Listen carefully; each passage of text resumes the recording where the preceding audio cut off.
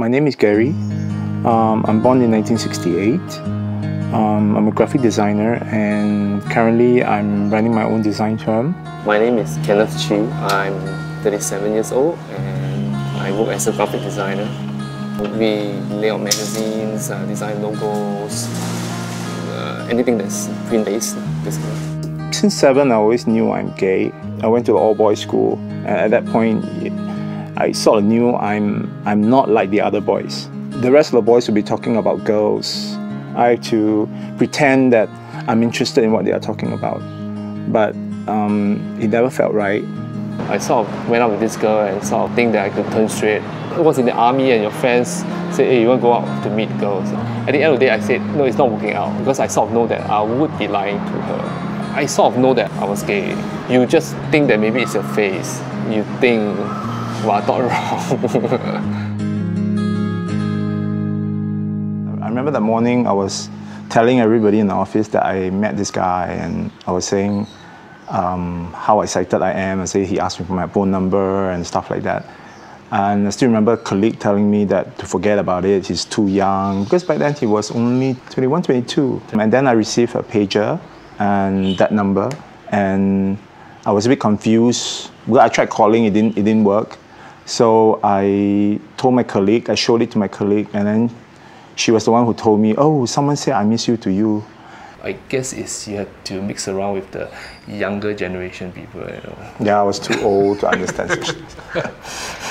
I guess when it started, it was a bit tough because it was a bit strange to suddenly bring, I usually don't do such things in the past, bringing people back to my room. Your mom will ask you, who is that? And I'm here to repair the computer. Yeah, he was here to repair the computer.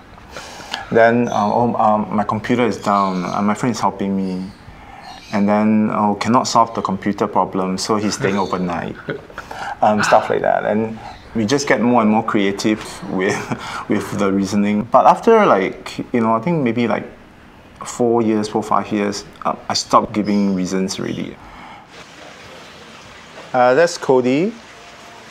He's a golden retriever, though he looks like a Labrador now because he has his hair shaved. Welcome to the war zone.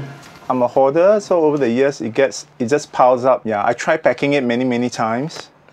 I will pack them and then things will just accumulate again. Well, just look at the shelf. It's like it's going to sprout mushrooms and... we went to take some oil painting It was a still life class that we took. Still life class. So how come yours not? Oh yeah, I'm slower. Yeah. I'm more meticulous. I'm not out to my parents, but I'm out to my siblings. But after 15 years, it's quite difficult not to know because he's always around, he's always the same person.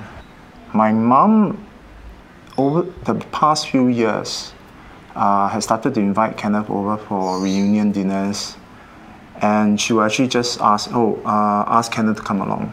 That's her way of accepting it.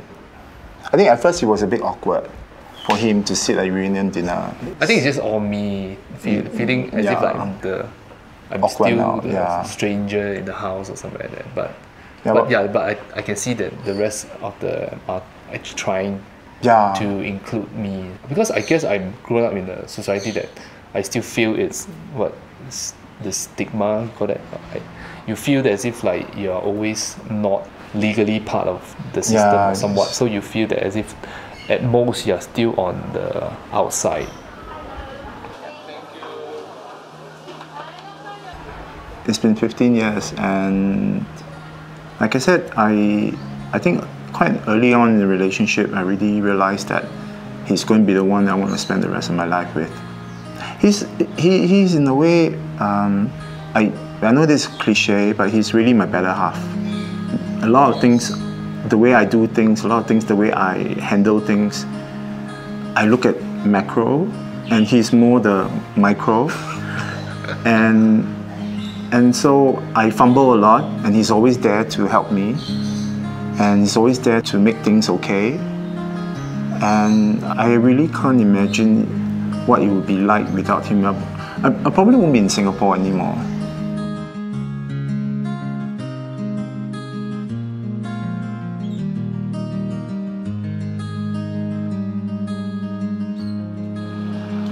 We are both law-abiding citizens, and we've been in a loving relationship for 15 years. And I felt that we shouldn't be treated as criminals just because of our sexual orientation. After reading the Court of Appeal's judgment on Tan Hong, we decided that we could do our part to represent the gay community as a gay couple for 15 years.